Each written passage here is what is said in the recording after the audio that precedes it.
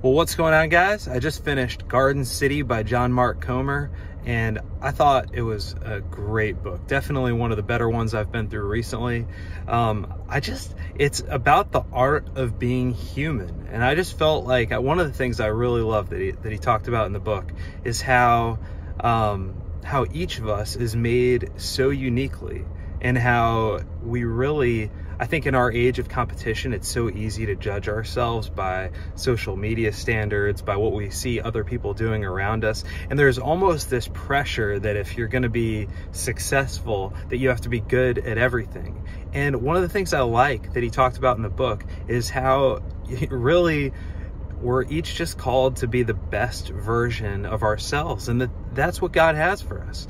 And the way he talked about it was so simple. It made me want to really start asking better questions about how I'm uniquely gifted, and how I can not measure up to the people around me, but how I can be a better version of me with my gifts, with my story, with the opportunities that are right in front of me.